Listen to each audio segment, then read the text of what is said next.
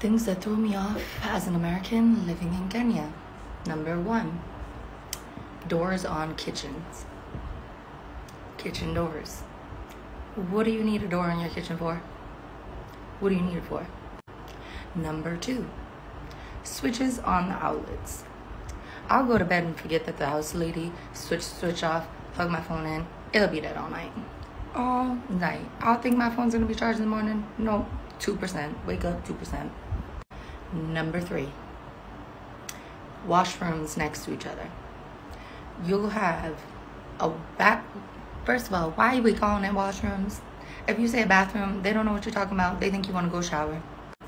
You say restroom, bathroom, no, washroom.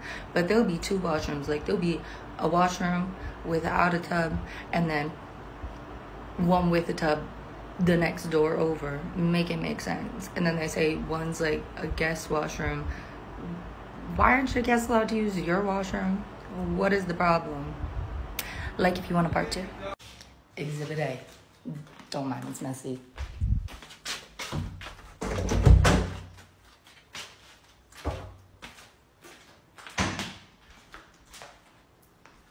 But kitchen is a mess. Door.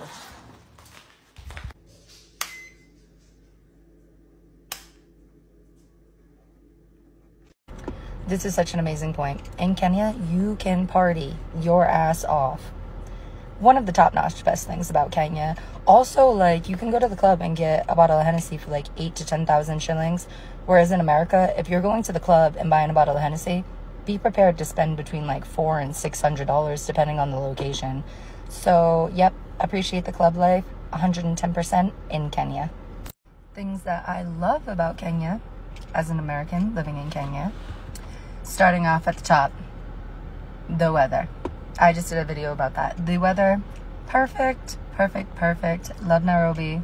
Coast, amazing, to die for. The people. I love it. They mind their own business. They are all in your business like in America. You know how Americans are nosy. They're friendly. They always say hi. The only problem I have is that in Kenya, if you let somebody go in the car, 9 out of 10 times, they're not going to thank you. But it's okay, because the rest of their niceness makes up for it. And then the food. Of course, the food, like, give me all the food.